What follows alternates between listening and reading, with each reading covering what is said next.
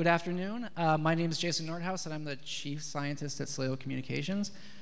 And we thought today it would be very nice to take the opportunity to talk to you about where we think local search is going in the future. And a big component of that is the word natural. What does it mean to be natural? It's almost pervasive in our culture at this moment. You can talk about natural organic foods, you can talk about natural renewable energy sources, but natural also means things around language. It means kind of comfortable, relaxed, familiar, native, conversational. And conversational is a big one here, especially in terms of language. But it's also adaptive. If you're having a conversation with someone, you have to adapt. You have to communicate with them. You have to pick up on facial cues, on what they're saying, and you have to adapt to that. So natural to us is a way in which you can adapt in language and understanding. So why are we actually talking about natural language? Well, it's because of voice search.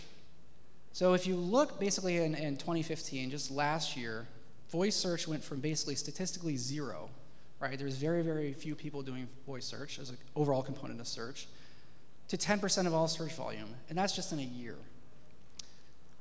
We expect it to actually continue going forward, especially on mobile, in instances where you need to use your hands for other things. So in your car, for instance, but we're also seeing it in places like the home.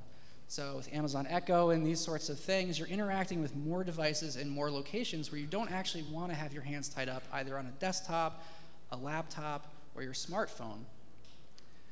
And this is a little bit interesting too here. So if you just look at kind of a survey of when did people start using voice search commands, 41.6% started using them within the last 6 months. I was actually recently in Beijing, and I can't even tell you, they use voice search there for almost everything. That's a big, stark contrast to here actually in the US, but I think it's becoming more pervasive as we go forward in time, so you can expect that voice interactions with machines will actually increase. Okay. And again, it's gaining momentum. And if you looked at just kind of the reasons that people are starting to use voice, again, hands, vision occupied, obviously that's true. Faster results sometimes, but it's really difficulty on certain devices, right? I don't really want to search on my phone. I don't want to sit there and type with my thumbs. I don't really want to search in a desktop all the time. I want to have a way that I can just communicate. I know people have been talking about smartwatches where you can just hold it up to this and interact with it. That's voice search right there. So I think we'll see kind of going forward is more interactions of voice search in different settings, some of which we don't even know about at this point in time. But the home, car, on the go, work, these sorts of environments will probably become more prevalent and invasive, I would say, in the next few years.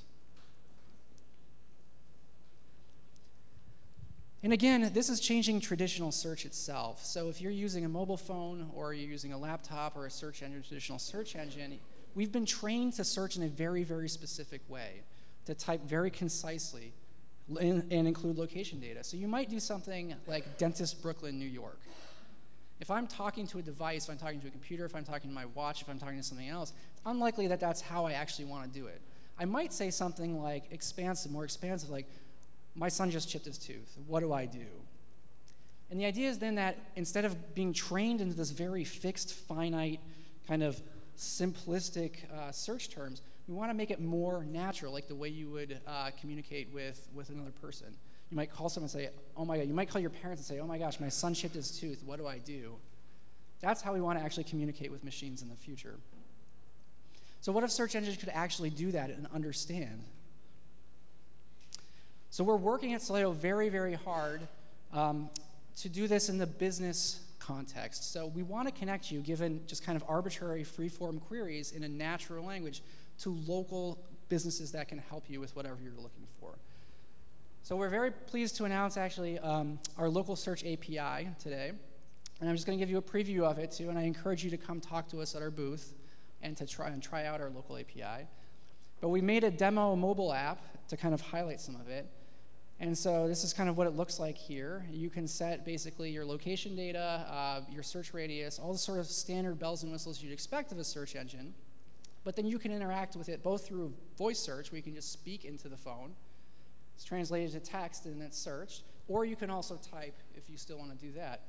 So for instance here, if you query, my son chipped his tooth, We connect you with a set of businesses here, dentists, that sort of thing. And what's interesting about it is, too, you can swipe over on the side and you can see more business options in your area. So we're connecting you now with categories of businesses that you might be interested in. And why natural language? Let's say you actually do another search for, say, apples. Apples can mean various things. It can mean you want to go to the grocery store and you want to get some apples. It might mean that, oh, it's fall, I actually want to go apple picking. Apples could be anything. So if you typed in a query here, apples, we would be able to return to you things like grocery stores, produce retailers, farm stands, that sort of thing. But if you pick, I want to go, you pick some apples, then we're going to get rid of grocery stores. Natural language then gives you more context to say, oh, you're looking actually for somewhere where you want to be able to pick your own apples. I want to be able to go, you pick apples with a hayride for my kids. Then we can connect you into those businesses that offer those sorts of products and services. Another example here is, let's say you're walking in some city you're visiting, and for whatever reason, you really are just craving a tuna roll. So you can say, where can I get a tuna roll? And then again, we provide you 3 categories of businesses: sushi restaurants, Chinese restaurants, and Japanese restaurants. It's very easy for you then to scroll through, find them in your local area, click to call them, or get directions walking, driving, or biking to them.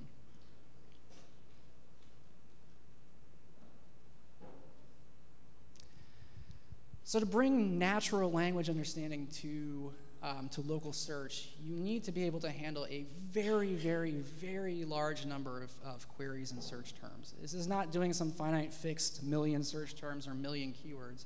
Now you're doing kind of any sort of combination of English language you could possibly imagine. And so to do that, we handle some arbitrarily large numbers of combinations of words. And so to do this for the US market alone in the English language, and let's say you wanted something like 5 words, be able to handle queries at least a word like 5, but maybe even more, you need to have something like 10 to the 22 possible search query combinations. And because I have a PhD in astrophysics, I love doing things like this. To put that in perspective, there's 100 billion stars in the Milky Way galaxy. So our local search system can handle basically 100 billion different Milky Ways full of stars. Now, of course, not all of those are sensible, but lots and lots of them are. So we want to be able to handle arbitrary, free-form queries that anyone says.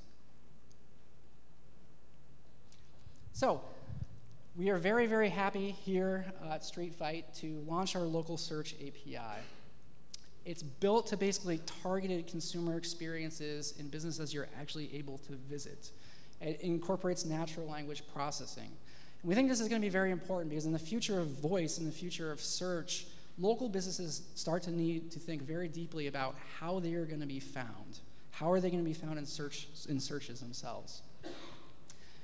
Now, if you still work with business categories, names, keywords, all those sorts of things, we still handle all of that, but we handle free-form queries now. And our database is very comprehensive. We have 15 years of experience gathering data, learning about data, collecting it, cleansing it, normalizing it, doing all of the sorts of things to make it very, very reliable. We work extremely hard to make it reliable and trustworthy. And these 20 million local business listings are a combination of organic and sponsored. We're also making it a white label option. So this makes it very easy to use it. We're trying hard to get it in developers' hands, so it's very easy to embed in different applications. So we removed a lot of the restrictions around that you would typically see of more proprietary API offerings. And it's all offered through a RESTful API. That's reliable, fast, and secure. Again, I'll just summarize at this point that we believe that voice search is going to become a very big component of search in the near term. And we also believe that we would like to actually create opportunities to connect consumers through meaningful connections to businesses they're looking for. And to do that, we're very hopeful that our natural language API will solve many of those problems for various partners and businesses. So I'd like to stop there and thank you for your time.